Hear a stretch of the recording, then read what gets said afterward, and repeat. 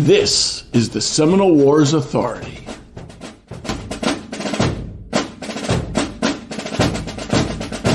Hello and welcome. In our previous episode, Jesse Marshall gave listeners an overview of newspaper coverage of the Seminole Wars, reviewing their accuracy given the physical and technical constraints of the era.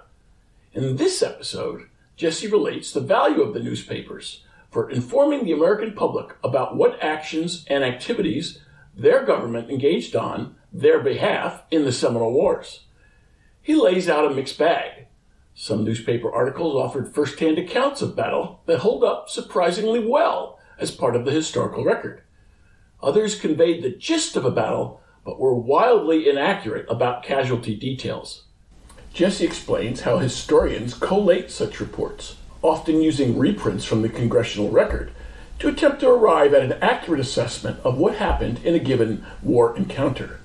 In addition, printer capabilities improved to run woodcut illustrations, thereby presenting images, some accurate, some fanciful, about the war to the reader. Jesse Marshall, welcome back to the Seminole Wars Authority. Glad to be back. Last time, you gave our listeners a review of the three Seminole Wars as chronicled in various newspapers in the United States. Overall, what's the value newspapers bring to our understanding of the war? The advantage of the newspapers is that they would produce first-hand documents. In other words, the strong suit of period newspapers is where they reproduce the congressional debates, where they actually produce the specific reports of the president, the annual reports of the Secretary of the Navy, etc. The official reports of military operations are quite frequently placed in the newsprints because an Army officer's official report is a public government document. So you will find the report of Colonel Taylor at Okeechobee. His report goes into almost every newspaper in the country, which is one reason why many of the Missourians that didn't like that report then had to do their best to try to get their cause to reach a national level to where it could be in the national papers. It never got quite there. It was limited to the Missouri newspapers. Having read some colonial American newspapers, there really is not a great deal of difference in, say, 1770s, pre-1775 American newspapers. The newspaper's scale would be less. The American papers are larger, have more ink in them for your dime. It's $2 a year, it says here, for the New York Weekly Tribune in 1842. So you're going to get 52 issues for $2. I would hazard that considering the nature of our constitutional republic and the freedom of the press, which was not to be abridged, the press considered it a right to produce the first-hand documentation that came from the government. But one of the distinctions is that at this time, if you want to call it the bureaucracy of the federal government, was not particularly large. We see that the U.S. Army itself can barely muster 5,000 men, and the report of the commanding general of the Army at that time, when it was given annually, would be the equivalent today of brigade commander. The U.S. military today is of such a scale, you couldn't report even the Army alone's reports in the newspapers. It would require several volumes of annual data. There was the fact at the time that the federal government was so small that these newspapers have plenty of space to report on all kinds of local and other issues besides the federal news of the previous news cycle or the previous 24, 48 hours, etc. When you look at the 1830s newspapers, especially the national ones where they reproduce the actual debates on the floor of Congress and the Senate, so that it's not just a matter of reading the legislation that might be passed or the bills that are being debated, but you can actually read the transcript of the debates. You could actually see if your representative, perhaps someone you voted for or perhaps someone you voted against, but in any case, your representative, you could actually read in your local paper the statements of your representative on the floor of Congress and then make up your own mind if you wanted to support that representative in the next election. We have the case of David Crockett, who was elected in Tennessee to the House of Representatives. He opposed the Indian Removal Act, as it's called, of 1830, and in a brief and pithy notice on the floor, he gave vent to the opinion that while something might be done, he felt that the Indian Removal Act was certainly not the right mode of enacting it. He even made reference that though he was quite convinced that probably not any or many of his constituents would agree with him personally on the point, the fact was that he was their representative and he was going to vote against it. Crockett subsequently lost his seat and went to Texas, which had declared itself a republic in 1836, where he was killed at the Alamo in March of that year. But the newspapers can be a mode by which your constituents, as a representative, can read about your doings. There was, by 1840s, a understanding that sometimes your representatives might make statements on the floor of Congress, specifically knowing that they would be recorded and that they would then find their way into the print. Sometimes there was a word that I've seen referenced by some of the folksy humorists of the 1840s and 50s. They called it bunkum. In other words, a representative might feel the need to make statements on the floor that would appear in the newsprint to mollify any concern that their constituents had about their activities or voting record. Do you see what I mean? I've even seen reference by contemporaries in the very contentious late 1850s that noticed one gentleman, in fact, I believe it was the son of Governor of Virginia Henry Wise, who was a Southern fire eater, who was quite surprised on one occasion to find that the Republican Mr. Seward, to find himself in his company, while the newsprints made out Mr. Seward to the Southerners as hand in hand with everything bad about government. He was rather surprised to see these Southern gentlemen and politicians sitting around and shooting the bull with Mr. Seward in a social way and shaking hands and going about their days. I suppose that in that sense, when we see these references to bunkum, there was an understanding by some that just because you read your representative in the newsprint making a certain argument, you can feel assured that it at least made the argument on the floor and it was recorded, but it doesn't report of the other 23 and a half hours of the day where compromises are made and so forth and the processes of government are made. And we have, by the 1850s, the prints reaching the point of the fire eating and actually the ban in some states preventing newspapers from... This is another thing that was kind of unique about America in a way. If you lived in New Orleans, you could get any newspaper in the country you wanted. So if you were in Florida in 1842 and you wanted the New York Weekly Tribune, if you paid them by subscription $2, they would mail it to you. Anyway, by the late 1850s, there were actual political bans on certain newspapers going into certain states, claiming that they may or may not include dangerous ideas or things of that nature, particularly in the southern states where there was concern about avowedly abolitionist newsprints being distributed in the South by the late 1850s. About the newspapers themselves, these are the mode by which common people like ourselves would have derived their information about the Seminole War and about politics generally within their state and the federal government. It was rare for anyone to subscribe to more than one newspaper. That seems to have been common. You would usually just read your hometown paper. If your town was big enough, there might be two papers at least, one on either party spectrum. We scan the papers today, and we're making a selection. Just the papers I scanned in the last, we're looking principally at Seminole Wars issues and so forth. But again, part of the point of these is to sell ad space. So every one of them is filled with all kinds of interesting notices, along with the reference to the end of the Seminole War and new social ideas of the organization of American governance. We have more or less the banal. Boarding and Day School by Miss Demarest is looking for students. Mr. Clyde of New York with Miss S. Augusta has married. And on the 11th instant of scarlet fever, Mrs. Maria Elmira, daughter of Alexander M.L. and Margaret Scott, has passed away at the age of 2 years and 5 months.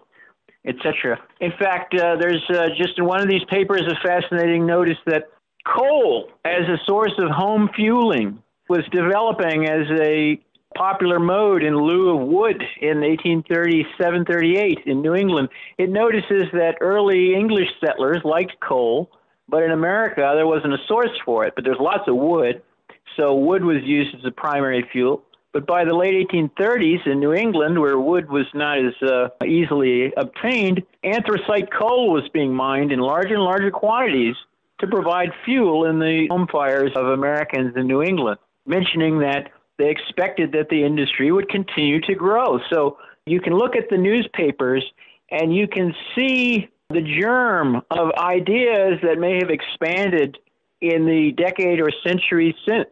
The idea that coal, for example, could be other than a quaint curiosity among old-fashioned English immigrants, and now it actually has full-time people engaged in the industry of mining coal for fuel, which evidently before 1812 was practically unknown. Today, coal is an enormous industry and driver of interest.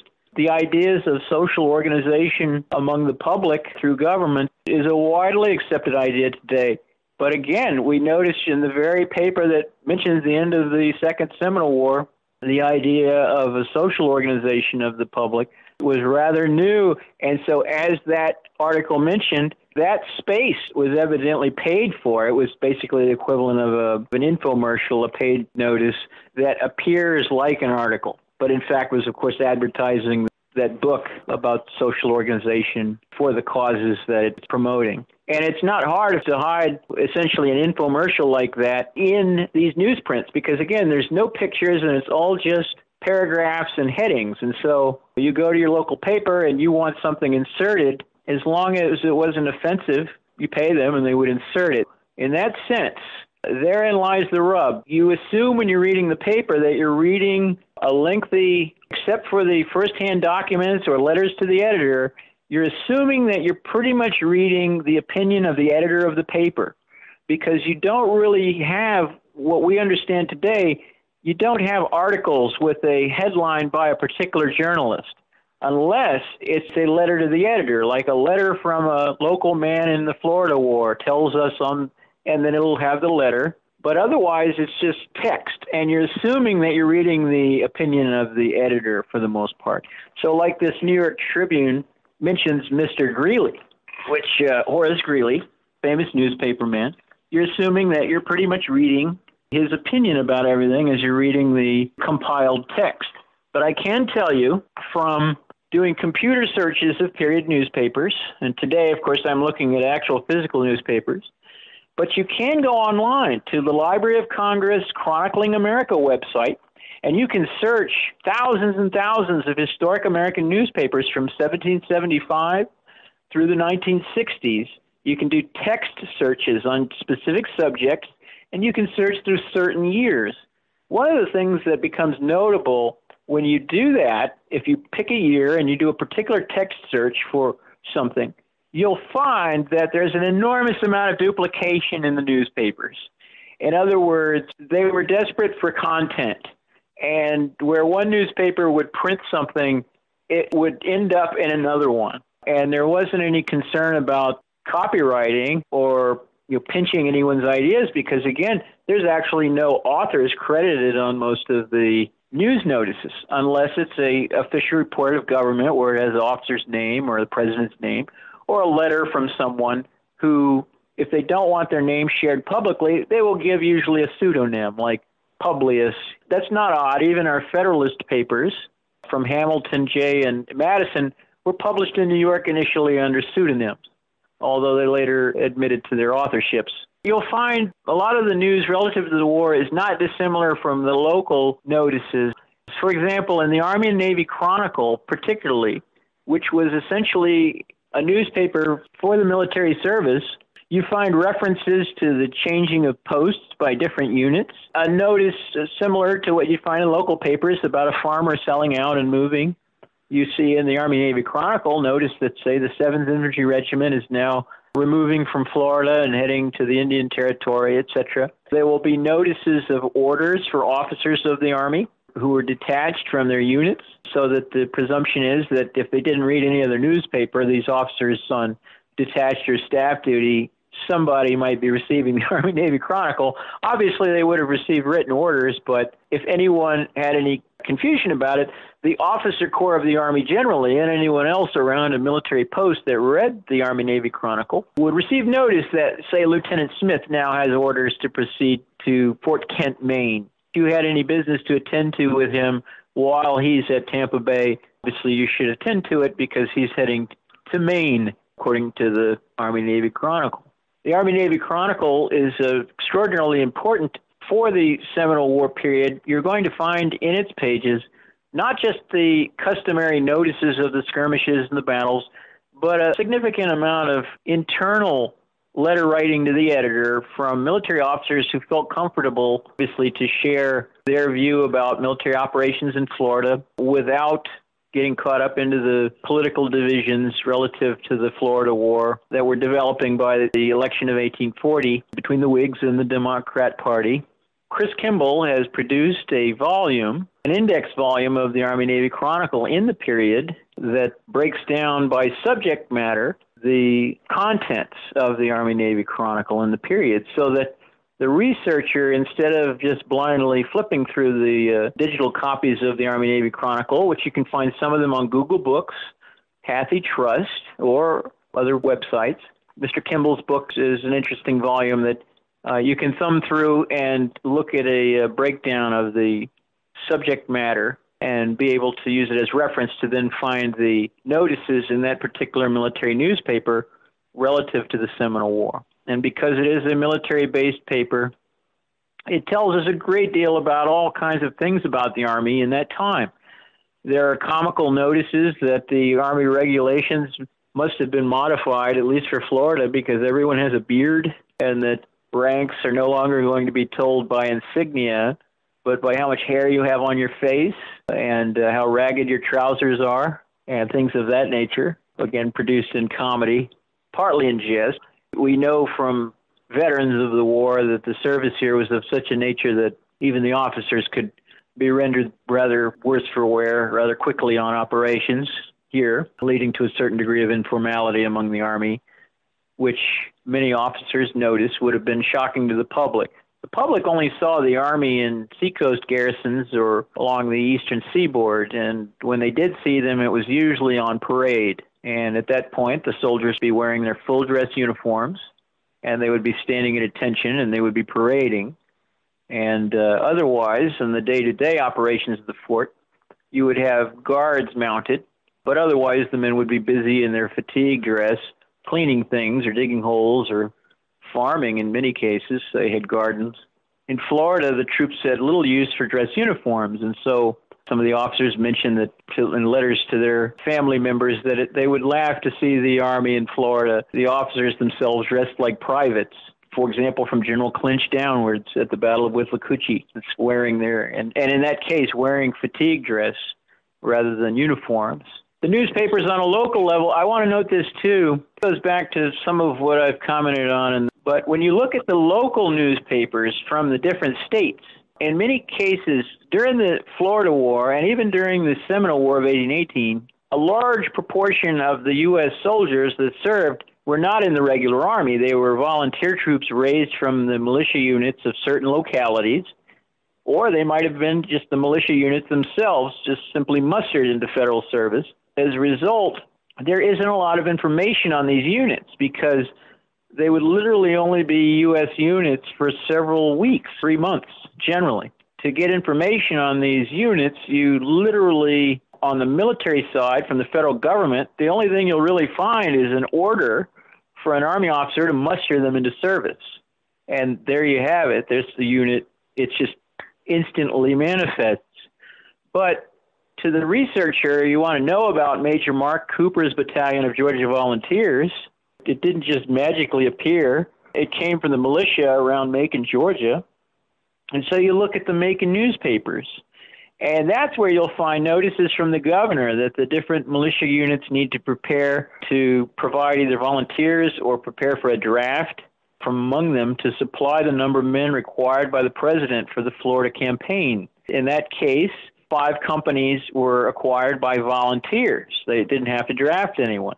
And that 5 companies was organized into Major Mark Cooper's Battalion of Georgia Volunteers. They were mustered into U.S. service, and they served for 3 months in Florida. At the end of their 3 months, they're disbanded and discharged, and they return home, and of course they're reintegrated into their local militia unit. So it's by reading the local newspapers alone that you would find the details about the mode of organization, or lack thereof in some cases, of the local forces that were then brought into federal service for active duty in Florida. Because until they were actually mustered into federal service, there's no federal notice of these organizations as units. And so you have to read the local newspapers to find out the mode by which they were called together and placed in ranks in front of the mustering officer. There were cases where they didn't get enough volunteers from the militia of certain districts.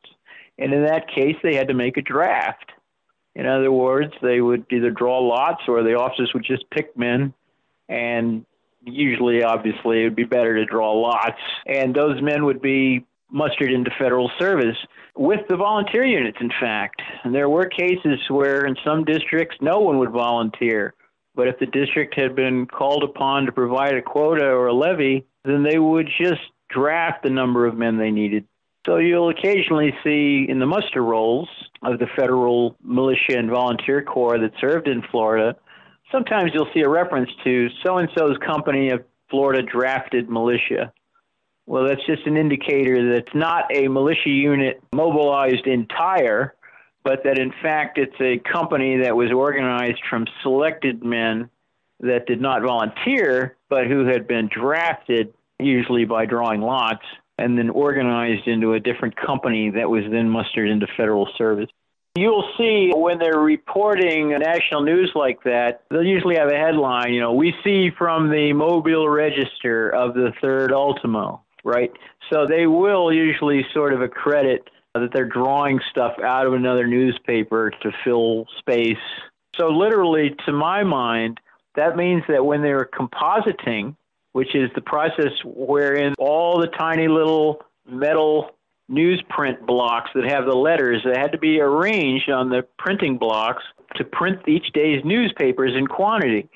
And it obviously was very time consuming, and so they would often have young men or boys employed to compile these columns and paragraphs, and then they would set them in place with a printing press. I think it's pretty obvious that in many of those cases, the editor or owner of the paper would probably just snip stuff out of another newspaper and hand it to a compositor and say, hey, I want you to reprint this. That, to me, seems to explain a lot of the duplication that you'll find, whether it's from the duplication like coming from local papers, something that the national paper's editor thought should be inserted. The editor is the one that makes the decision about what's going to go in as far as content. The Congressional Globe seems to me, from the last few times I've looked in it, to be one of the heavier ones as far as reprinting an enormous amount of congressional debate on different subjects. If one wanted to subscribe to it, they could. Much like today, if one prefers, they could watch the floor through various TV channels of yore, like C-SPAN. And perhaps, although I'm not familiar with it, perhaps on the internet there's a mode by which one could watch the floor of the House or the Senate generally.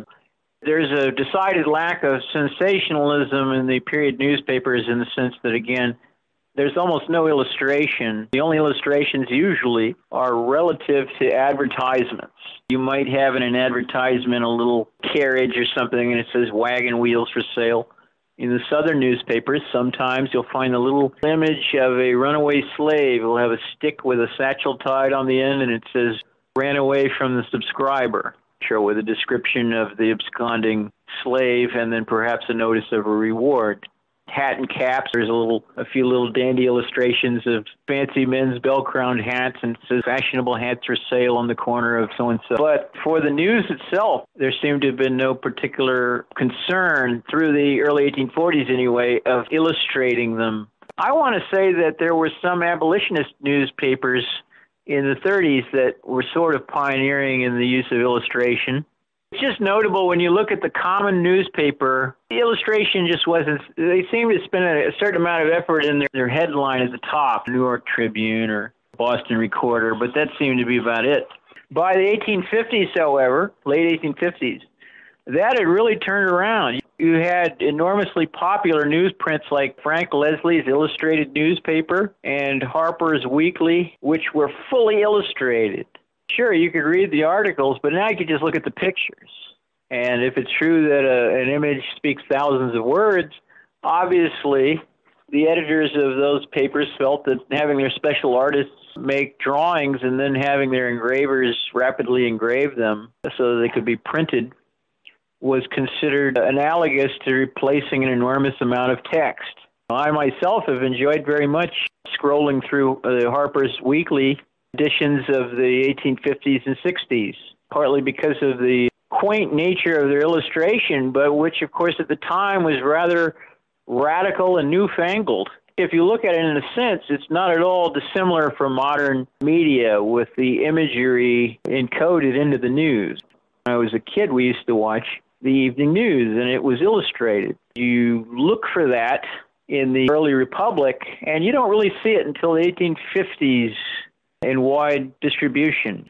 You open a Frank Leslie's Illustrated, and even if it's not a moving picture, you will see an image from their special correspondent on the ground at Harper's Ferry or at Gettysburg, which is not at all dissimilar from 1985, where here's to our special correspondent in Helsinki, right? And then the camera cuts to imagery from what's going on in Helsinki. But again, prior to 1845, and for most newspapers well after, you don't have imagery in them. It's all just newsprint. And I think that may turn the researcher off because it's not entertaining to read them. But if you just start reading them, you will be entertained because you could actually be able to compare people's ideas with the ideas as they were explained to them in their time, rather than merely applying to them our modern ideas. We have modern ideas about the political parties of 1840, but you can pick up a period newspaper or read them online, read through them, and you get an idea of the manner in which they're holding themselves accountable in their time for the ideals that they held. There again, they're not criticizing themselves for their own ideas. They're criticizing where they think that Tyler has gone off the rails, for example. He's not holding to the line of President Harrison. So there's criticism of Tyler there. And, of course, then maybe Tyler's opposition holds him accountable in other ways for these things. If you were to read from 1775 newspapers through the present day, I suppose that you would be able to see pretty clearly a chronological understanding how some ideas have reached a more general acceptance, how some ideas have been entirely abandoned, but how, generally speaking, the newspapers themselves don't differ from modern ones, other than, again, the use of more journalism as a practice of writership. Again, you don't see that in these papers. There's rarely the name of a journalist, unless it's someone who's actually engaged in the activity that's being described. They didn't seem to just pay people to go down to Florida to wander around and ask questions and write, that they just waited for somebody who was in the Army to act as a correspondent for their paper and write them letters. So that's a pretty significant difference from the 20th century newsprints, I should say. There's no Ernie Pyle. Ernie Pyle in World War II was obviously paid. I don't remember which paper Ernie Pyle worked for or whether he was working through the Associated Press. His travels and labors were subsidized by his journalism. But in the Seminole War, journalism from the front lines had to come from the soldiers themselves writing their local papers. Unfortunately, I've seen a lot of relatively simplistic discussion There's an enormous amount of hearsay that gets caught up into it. Notices from Captain so-and-so of the steamboat watchman tells us there was a battle near Tampa Bay in which 100 Indians were, et cetera, et cetera. He's referring to the Battle of Thanotosassa Creek in April of 1836. But in fact, even the officers that were at the Battle of Thanotosassa Creek reported that they didn't find any Seminole bodies after the action. They saw maybe some evidence of blood, but the idea that 100 Seminoles had been killed was fantastical. In fact, some of the early reports from the opening of the war claim that General Clinch's army at the Battle with Withlacoochee 3 days after Dade's battle, they claim that Indians have surrendered who claim 112 warriors have been killed in the action against General Clinch. And unfortunately, again, because of the nature of the newspapers sort of copying each other, these somewhat sensational statements then will be reproduced in other newspapers. It's only by actually searching for the particular incident that you may, for example, I've been searching for Battle of Thanotosassa Creek references, and by collecting a couple dozen of them from period newspapers, I'm able to see that there were corrections made. The average reader who only reads one newspaper, they may get the impression from that rather sensational paragraph, and that newspaper may not even revisit the subject of that battle. So, yes, there is the obvious that the newspaper can communicate to you that there was a battle at Thanotosassa Creek, but whether the details that it provides are accurate or not are, well, so far as I can say from my examination of period papers, it was for the most part inaccurate reporting about the incident. But that said, there were letters that then subsequently appeared in the press, particularly by one veteran of that battle who wrote a rather lengthy account of the action, which entirely counteracts most of the sensationalism.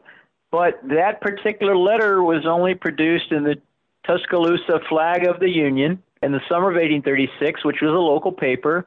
And that article, being lengthy as it was, it did not find its way into the national papers. The national papers would prefer that small paragraph, large battle in Florida, 100 Seminoles killed.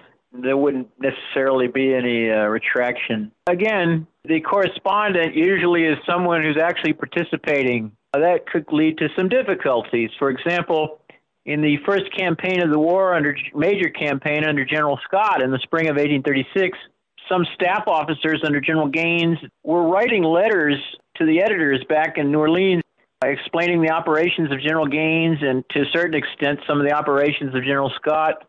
They were forwarding these letters by these steamboats that were bringing supplies into Black Creek on the St. Johns or even Tampa Bay or at St. Augustine. And during the court of inquiry into the operations of General Scott and Gaines, which was held at Frederick, Maryland, at the close of 1836, there's probably as much criticism of the officers of the Army as correspondence to the press about the ongoing operations as there is criticism of Scott and Gaines as military commanders. George McCall comes in for a little bit of a drubbing about that because he had written several letters relative to General Gaines's operations and had made reference to General Scott in them. Scott, at the inquiry, wasn't going to miss a chance to strike back at some of the statements as to their accuracy. So there is actually in the record of the court of inquiry between Gaines and Scott, the court-martial, there actually is a lot of reference to notices in the press about the operations. There was evidently a regulation that officers shouldn't write letters relative to active operations, but what you'll notice is that frequently they won't put their name on the letter. Say an officer in the Army tells us, or it'll say an officer of the Army from our district tells us, something like that. They don't want to get their correspondents in trouble by giving their name. But evidently, Captain McCall was well known as someone that enjoyed writing letters to the editor in garrisons. And later, he was a Union Army general in the Civil War. And shortly after the war, he produced an interesting volume called Letters from the Frontiers, which you can read on Google Books, and there are reprints available. A lot of that is a compilation of letters that he had written for the press, although you have to be careful with using the book, because what some authors have failed to notice is that in the introduction he states that some of the letters that he reproduces are not actually period letters at all, but are in fact the product of his imagination or memory. In other words, he knows he wrote certain letters in a certain way 25, 30 years earlier, but he doesn't have the letter. So what he does is he reproduces it from memory. That's caused some confusion at certain points. For example, where he claims that was Ransom Clark, survivor of Dade's command, who had been wounded several times, he claims in a letter relative to Dade's battle and McCall's participation in the march of Gaines's army to the battlefield in early 1836, he claims that Clark was the survivor of the command that was present with Gaines on the battlefield when they buried the dead. That's not evidently the case because the records of the hospital at Tampa Bay show that regimental records too show that Clark was hospitalized at Tampa through May of 1836. Also, on March 13, 1836, which was while Gaines's army was yet on the march, a Louisiana militia officer at Tampa Bay interviewed Clark, James Barr, and demonstrated that Clark was yet at Tampa Bay. So in 1868, when McCall writes his letter from the frontiers, and he gives it a headline as if it was a period letter, he says Clark was there at the battlefield with Gaines. He's going by memory. It would have been other survivors, perhaps Private Sprague. Another incident to that effect in McCall's work is when he describes in the late 1820s constructing the Fort King Road from Tampa Bay, which ran all the way up to Coleraine, Georgia, near the St. Mary's, eventually, the military road. He was part of the detachment of U.S. troops of the 4th Infantry that constructed much of the road, or blazed the trail anyway, and built bridges from Tampa Bay up toward the St. John's anyway. He dates his letter 1828, but a review of the regimental records of the 4th Infantry show that it was actually in 1825 that McCall and that detachment was employed constructing the road. I highly recommend McCall's Letters from the Frontiers as a veteran of all that he speaks of, but don't rely too much on his details because, again, some of those letters are actually, even though they are given in the format of a contemporary letter, they're in fact a memoir from 30 years later with some of the details slightly convoluted.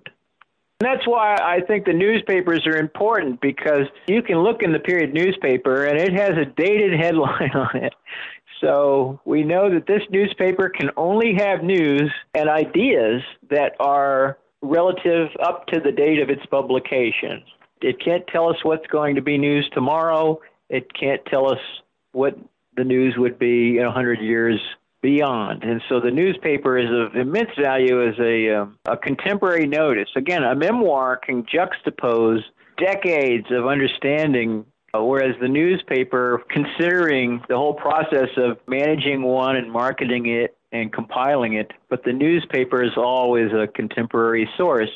It may not be an accurate one about the details of historical incidents, but even where the national newsprints might tell us bad details about the Battle of Thonotosassa Creek, that is still historical because it tells us that the majority of the public understanding of the Battle of Thonotosassa Creek would have been in error relative to it, to the extent that they're reading this erroneous statement.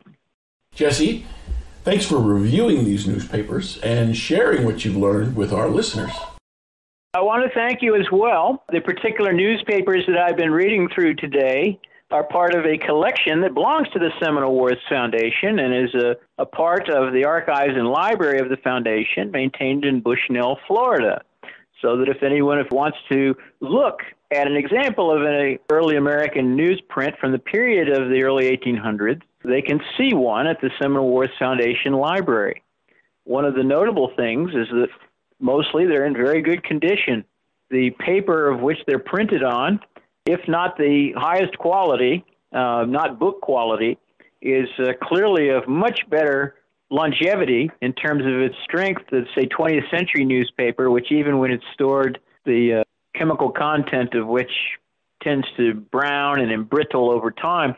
These period newspapers, even though the paper is weak and old, the paper is still pretty significant. You can see why a lot of people would try to save them as a record of their understanding of, almost like their own diary, as it were. You save the newspapers to in lieu of writing down your own diary, because you know where you got the ideas. You can go look back at your stash of newspapers and see where the idea came from. When I was a curator for a small museum, we had several collections of newspaper scrapbooks from World War II that were kept by children and families. We had 3 or 4 of those. That's exactly what the people were doing when you flip through them. They were selectively editing portions of 1940s newspapers and clipping and pasting them into these books, so that literally forming a journal of their own, but utilizing the text from the newspaper rather than producing their own. Because not being participants in the issues themselves, they're relying upon the journalists to inform them of what's going on. So we, as historians, we may prefer an actual diarist, someone that's actually on the ground. So as historians, we might prefer a diary. We prefer diaries, and we would definitely prefer a diary by somebody that's engaged in the incidents in which we're interested in studying. But we also recognize that the diarist is limited in his understanding. He may be recording what he's actually perceiving, but he may not be perceiving them even the way he records them the way we do as historians. We can see where, again, the Journal of A.B. Meek of Alabama, he was a newspaper editor in Tuscaloosa. He put aside the pen and took up the sword. He was elected an ensign in a company of Alabama volunteers that were called out for the Seminole War, and he participated in General Scott's campaign. Meek kept a diary that's interesting read about the operations of the Army in Florida, and probably much as anyone in his regiment, he was familiar with the outbreak of the war, having covered in the pages of the Flag of the Union, the newspaper that he edited at the Alabama capital of Tuscaloosa, having covered some of the incidents relative to the outset of the Florida War. He was probably as well informed as anyone about the incidents leading to it. But by the time the campaign ends, his diary trails off.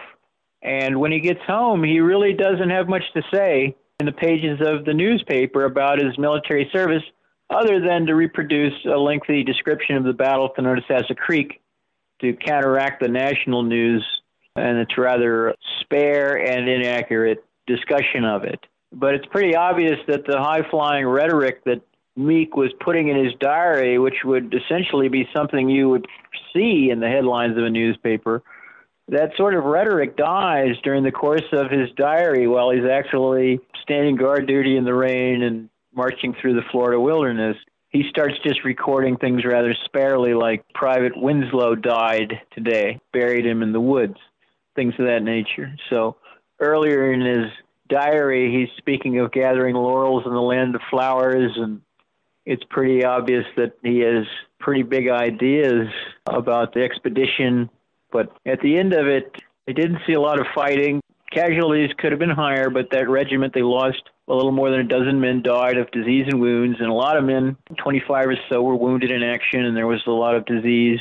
And unfortunately, it's not really compilable, but considering a large number of militia and volunteers that served in the Florida War only served for 3 months in active federal service, after their discharge, the federal government was no longer responsible for their condition, and we have to look at period newspapers again from around Tuscaloosa to see notices in the following months of men that had served in the campaign that were dying of disease contracted in Florida, for example.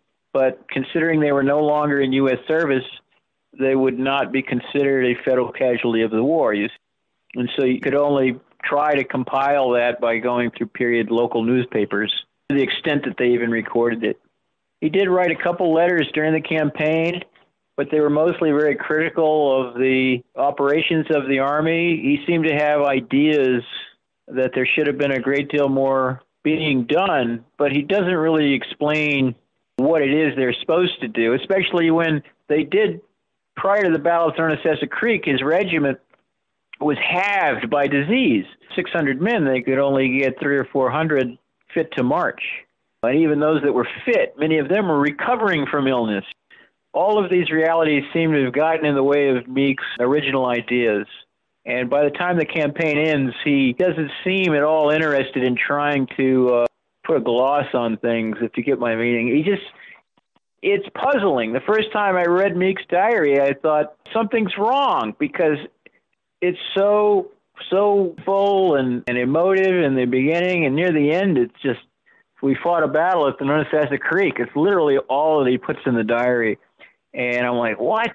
And then you realize, though, I read it the second time, and it dawned on me that he had been disabused of all of his ideas. The editor is now just the soldier. He merely reports that there was a battle and they engaged in it. He did not sign his name to it, but I have no doubt that considering he's the editor of the Flag of the Union newspaper, the lengthy letter describing the battle is of his pen. Meek was known as a man of letters. He did produce later a volume of poetry, Red Eagle, which was relative to the principal Red Stick war chief during the Creek War of 1813. That lengthy epic poem is well considered, although not popular necessarily. Meek himself has survived popularly in the studies by chess masters and chess enthusiasts. He was an early advocate of semi-professional chess matches. He recorded his chess matches to a certain degree. And you can go online today and Google A.B. Meek chess match, and you can watch illustrated recreations of some of Meek's epic chess matches. Although he was not a master by any means, most of those chess matches seem to show matches which he lost to men that were considered actual masters. It is notable that Meek inserted himself into chess history by having this record of his losses, as it were. We'll leave it there. Jesse Marshall, thanks again for joining us for the Seminole Wars Authority. All right. Well, it was great to talk with you again. You have a great day. This podcast is copyright 2023. The Seminole Wars Foundation. All rights reserved. Find us on the web at seminolewars.podbean.com or seminolewars.us. Front and back bumper music courtesy of the U.S. Navy Band.